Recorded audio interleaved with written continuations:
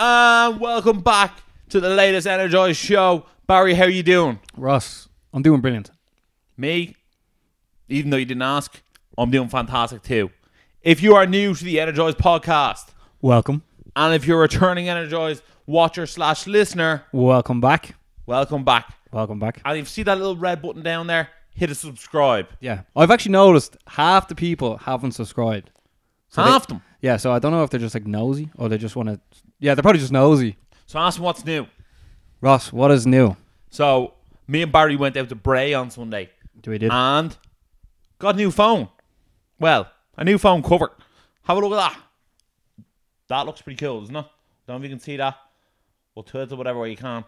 But that is the Energized logo in gold on the back of my phone. How cool is that, Barry? To be honest, I actually think it is pretty cool, to be honest. I think I had another part. I don't know where I put it. Here it is. Oh, it's here.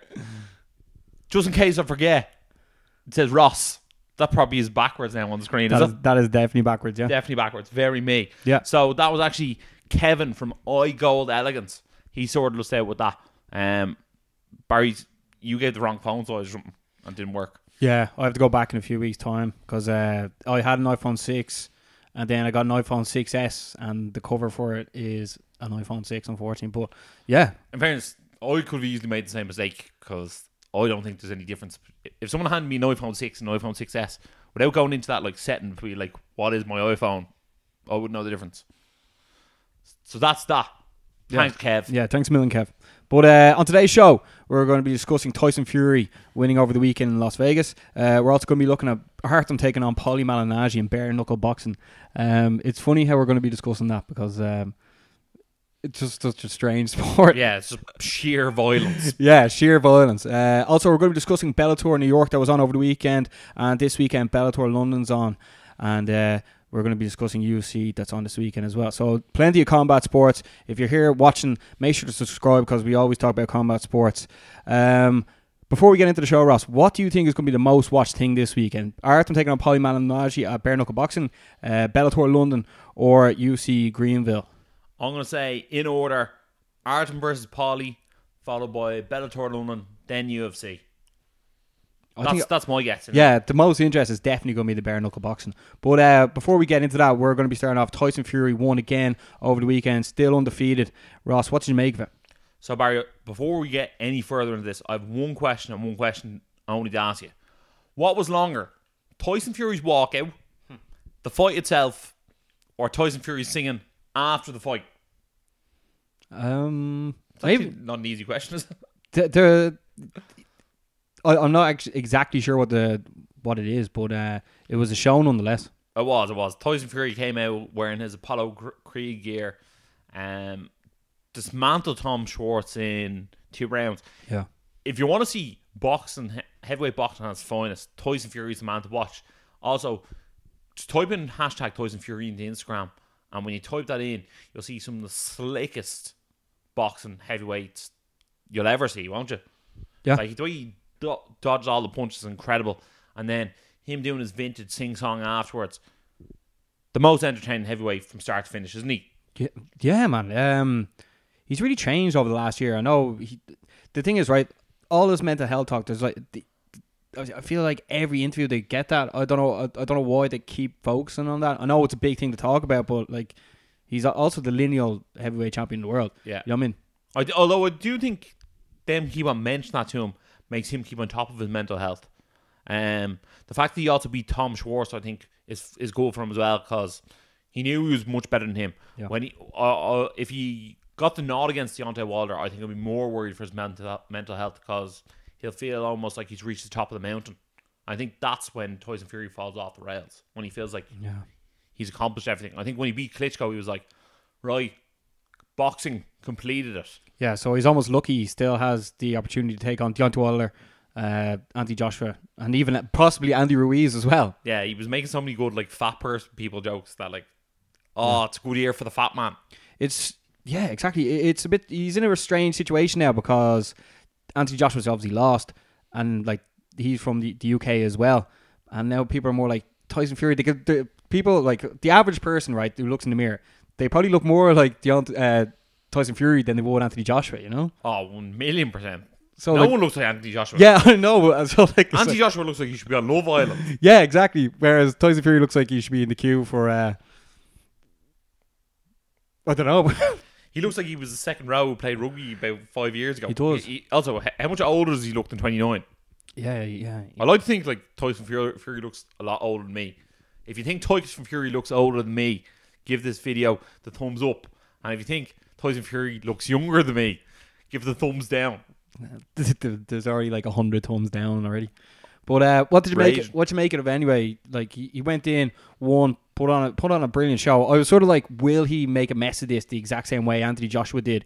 But straight in, no messing in his debut in Las Vegas. Like I said, he's the best heavyweight boxer in the world, and I mean like actually technically boxing. He is, isn't he? His slips are incredible. Yeah, and he punches as if like you missed, now I have to punish you for it. Yeah, the media were sort of letting on that Anthony Joshua was the best, but I think Fury will have a field day with Anthony Joshua. Like no joke, no joke. I think he'd really embarrass him. Yeah, I don't think Joshua could have done what Fury did as well, because like Fury is just a natural born fighter, whereas Joshua, he couldn't go on the drinking the drugs and then put on all that weight and come back. You know what I mean? I don't think so. Yeah, I think Fury's the only person that's going to be able to do it. Fury's like one of the most mentally tough people you'll ever meet. Yeah. Do you think, where would you rank him in the best ever for in boxing? Because he's currently ranked number 1 in the world. He's probably top 5. Like I would have had, in terms of heavyweights, I would have had like Vladimir Klitschko in that top 5. He's beaten him. You have Mike Tyson up there, Lennox Lewis, Muhammad Ali, and probably what's his name, Joe Frazier.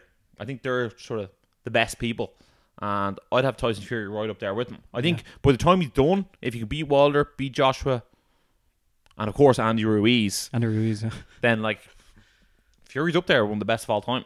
Yeah, he's probably close to Muhammad Ali in terms of heavyweights who move the way he moves. Yeah, I know, it's crazy. He's 6'9". He's just literally absolutely. In fact, he's the closest thing to float like a butterfly, thing like a bee that we've seen in a very long time. Exactly. But he's going to be fighting again before the end of the year, and he says early next year he's going to take on Deontay Wilder. Deontay Wilder's next fight is against Ortiz, who Deontay Wilder previously beat. So there's good things coming, and it's actually brilliant to see Tyson Fury. He's just the man at the moment, isn't he? He is, yeah. He's must-see TV as well. King of the heavyweights. We're going to move into bare knuckle boxing, right? Last time Artem Lobov took on Knight, and before leaning into it, I think we mentioned on one of the shows, but we really didn't go that much into detail about it because we didn't know what to expect, really. You know? What are we on? Bare knuckle boxing 5, I think it is it? So it's only the 5th ever show they've done. Is it 4 or 5? I don't think it's overly important. It's in and around that anyway. Yeah, I'm on the website here. It doesn't even say it. But so we haven't seen many of them. Yeah. Look, Artem is as hard as nails. I can't ever remember seeing him get stopped. Now he might have a KO loss eventually somewhere on his record. He's fought a lot, hasn't he? Yeah. Paulie Malignaggi, he's famous now for being knocked down by Conor McGregor in sparring. Yeah, he is. Which I feel bad for him, as in like he had a fairly successful boxing career, and that's what he's famous for. Yeah. But the only legends are remembered for winning big fights, though, you know, as well. Yeah. So for people who didn't know Paulie Malignaggi, unless they saw him doing his commentating, which, by the way, he is very good at. Yeah, he is very, very good. Yeah. People say he's like twice as good at commentating as he was at boxing. He's very, very good, though. Yeah. Yeah. Especially for someone who, when you actually see him doing an interview, he gets a bit punch drunk or something. There's something about when he gets riled up, he's not very entertaining, but when he's given his analysis, it's very entertaining. Yeah. It just comes straight out of his mouth. There's no even thought about it. He's just like, he knows. He just knows. It's almost like he's like the Dominic Cruz of boxing, I think. Yeah, he's brilliant, yeah. Yeah, but obviously in the lead up to this, Paulie's obviously spat at Artem. Yeah. He's tried to hit him with the mic and stuff. Do you think that leading into the fight, do you think that's like all on purpose, or do you think it's for show, or do you think there's a lot of hatred going on? I think there's a bit of both, to be honest. After watching it, I think he more so spat chewing gum at him as opposed to like, he didn't do a gullier on him. He didn't go, you know what I mean? But still, obviously, very, very disrespectful. In my opinion, you should never like spit at someone, whether it's food or actual phlegm. Yeah. Look, Artem, I feel like he's willing to have a back and forth with anyone as well. By the way, I think this is number 6. Going to tell him he's going to kick their ass. And Paulie Malignaggi, he's a New Yorker, so he's going to talk a good game. when it comes down to it, I fancy Paulie Malignaggi to win. I think he's probably the slicker boxer of the two.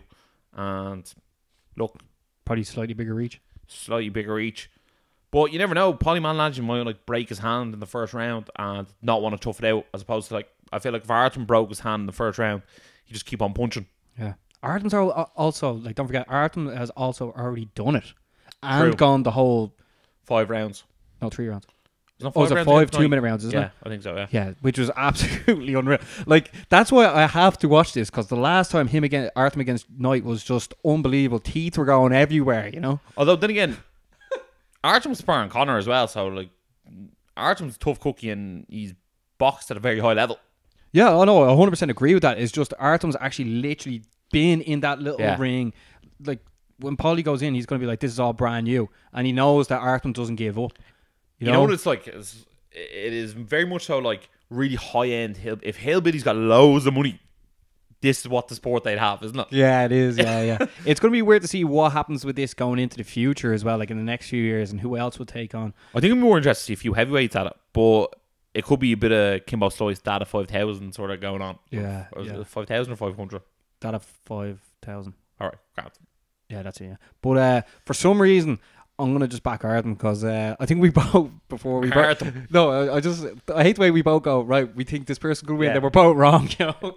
True. So covering the ass. I'm gonna go with Artem in this. I can't wait to see it. It's gonna be really, really interesting to see what happens next. What happens if Paulie wins? Does he then take on Jason Knight and they have a little 3-way round robin sort of thing? It's gonna be really, really interesting. Yeah. Let us know who you think is gonna be there. Oh, by the way, who do you think is gonna walk out with Artem? Dosbrak. Yeah. If you haven't checked out Dosbrak's art, it's unreal. Yeah, definitely do. That's going on Saturday, so definitely tune into that. Right, we're going to move into the world of Bellator. It was on over the weekend in New York. We're going to start off with Chael Sonnen losing to Lyoto Machida and announcing his retirement. Ross, the bad guy is officially the retired guy. Yeah, Chael Sonnen, what a career. Love watching Chael, whether it's on the mic or in the ring. He's an absolute animal of man. Yeah. And as he said, he has no toughness left to give. He has no reason to get into the octagon. I think that's the real thing. He has nothing to actually drive him to get there. How disappointing is it that like it's age that's retired him? You know. Well, I was saying like that's probably better than like death or like getting knocked out. You can sort of see when he weighed in and stuff. It wasn't the body of someone who was tirelessly training. Yeah, you know what I mean. But I mean like the way he's like definitely one of the top 3, if not top 5, best like characters that have 100%. You know what I mean? When he won his fight and went, Anderson Silva, you suck. I was like, as cringy as it was brilliant. You know what I mean? Yeah. And his call-outs are famous in the world of mixed martial arts forever. I know, man. Really, really, like, but we put a post out, obviously, but we were just saying, like, at least you can catch his podcast. He does the show with Ariel, and there's just he's not leaving the sport forever. But Chael Sonnen, you're welcome. Yeah, but that was a great win for Machida. Yeah. Do you expect him to get the title shot next against Ryan Bader? I actually think he's going to drop down and fight Mousasi next and then go up and fight Bader. Yeah. Machida's also previously beaten Ryan Bader, who's currently the champ. Yeah, so. Yeah. Machida's beaten Bader. Yeah, that's what I said, yeah. Oh, I thought you said Mousasi. No, Machida. Oh, Machida, yeah. Yeah. But we'll go into the main event. Rory McDonald defeated Neiman Gracie in the semi-final of the welterweight Grand Prix. Winner, by the way, gets $1 million from 50 Cent. He was actually in the arena. Ross, Rory McDonald, what do you have to say about this man? He got the job done. Decision machine. Yeah, the new George St. Pierre for Australia, Canada. Look, this was the complete article. Rory McDonald fighting Neiman Gracie, who's a jiu-jitsu ace.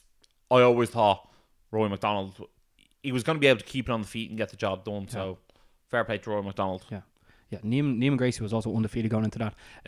One of the most talked about people in Bellator is Dylan Dennis. He remained undefeated and he won by submission against Max Humphrey. Lovely shorts. They were lovely shorts. Ricky Bandejas lost. Juan Archuleta won. That was very impressive. He should get the title shot next. Haraguchi then won the bantamweight title. Why did that open up the fight night? That was very strange, wasn't it? It was actually, yeah. He's brilliant, Haraguchi. Phil Hawes won. He's pretty impressive. And Robson Gracie and Mike Kimball, my mate. Yeah, and Heather Hardy also lost as well. She's crap, isn't she? Also, she's quite old. Aaron Pico lost. I think all 3 of his losses have come in Madison Square Garden. You know that? I know 2 of them were now. Yeah. But we'll move into this weekend. This weekend, Bellator London goes down. We were actually there last year. You'll probably see the photograph coming up this week. Ross holding Gegard Mousasi's belt, who's actually defending it this weekend. Get the strap. We'll probably start with that, Ross. Gegard Mousasi taking on Rafael Lovato Jr. in the middleweight division for the title. Lovato Jr. is obviously 9-0. Mousasi's record almost looks like a phone number, 45-6-2. Ross, what are you expecting here? Look, I like Gegard Mousasi in this one. Lovato Jr. is absolutely brilliant. He's probably the best submission specialist Bellator have, up there with Dylan Dennis. Probably even better. He finishes, I think, 7 of his 8 or 9 wins by submission. Very, very impressive. But Gegard, I think, will keep this one on the feet and he'll get the job done. Yeah, I'll go with Gegard as well. Paul Daly's actually on the card as well, coming off a loss against MVP. He's taking on Eric Silva. Paul Daly's for the win, I'd say. I think so, yeah. Ireland's own James Gallagher is taking on Jeremiah Labiano. James Gallagher won his last fight headline in Dublin. What are you expecting here, Ross? I'm expecting another James Gallagher choke. James Gallagher, boy, rear naked choke. Yeah. Also, he's putting out vlogs in the build up to his fight. If you want to check them out, they're on YouTube. I think TNT Photography or something was doing vlogs. PMP, I think it is. PMP, yeah, he does a good job. Yeah. Melvin Manhoof's actually on the card as well in the light heavyweight division. And Michael Shipman. Yeah. Oh, was he fighting ahead of Fabian? That's probably not 100% guaranteed. Fabian Edwards, who's previously been on the show, he's taking on Jonathan Bosuku. Is that a new opponent from 2 weeks ago? No, I feel like it is. Yeah, Charlie Ward's also on the card as well, and Aaron Chalmers is on the card, and who else from SPG? Johnny Jitsu. Yeah, just loads of people on the card. Chris Bungard, he's actually all right. Yeah, it's actually going to be John Redmond, Johnny Jitsu. He's on the card as well. Let's see if anything else pops up. Terry Brazier. And call someone out there. Alfie Davis. Shout out Alfie Davis. Yeah, that's going to be a decent card as well. London, get ready. Also this weekend, UFC returns to Greenville. It's going to be headlined by Marciano taking on the Korean Zombie. Saturday, man, the amount of fight action is going to be on Saturday. Yeah. You'll be like asleep going like this. I'll be in the rotunda, Jay giving birth and be like, shh, the fights are on. Yeah, Ross is actually having the kid. Will it be this week? Maybe this week, maybe next week. Sometime very, very soon. Very, very soon. Come to a podcast near you. What do you make of this, man? We'll just go for the top 2 fights. You have John Lineker fighting in the bantamweight division against Rob Font. That's a striker's delight. That will be done on the feet. I like Lineker in that one just because if they're going to bang it out, it's easy to bet on Lineker, isn't it? Yeah. And then in the main event, Hanato Moicano versus Chan Sung Jung. I think Moicano's only 2 losses are to Jose Aldo and to Brian Ortega. The Korean Zombie does look pretty hot, but I'm going to go for Moicano. I think he does really good with the leg kicks, and I think he'll get the job done. Okay, I'll just really agree. I feel like this is like the 3rd best card. Like I'm looking for the bare knuckle boxing, then Bellator London, and then this as well. Yeah, it's a bit of a throwaway, really, isn't it? Yeah.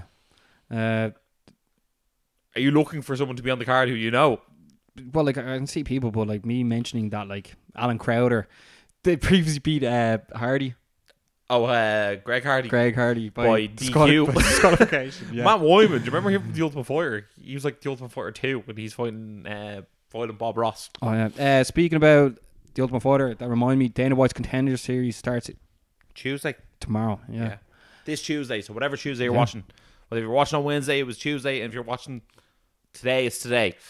Yeah, it's on every week for next 2 weeks. I can't wait to see that as well because that's always very entertaining. But I think we were going to keep this 20 minutes, Ross. Yeah, so I think that sort of wraps it up. Guys, thanks a million. Yeah, if you've gotten this far, make sure to wish Ross all the best as well this week.